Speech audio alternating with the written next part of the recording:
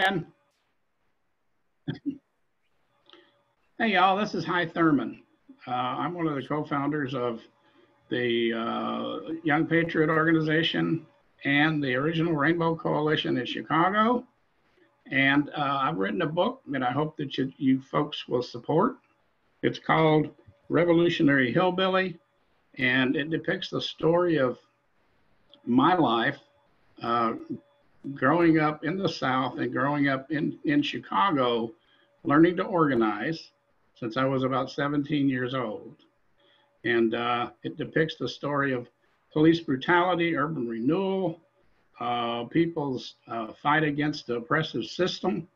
And we hope that I hope that you will help support this book, and it will be coming out very shortly.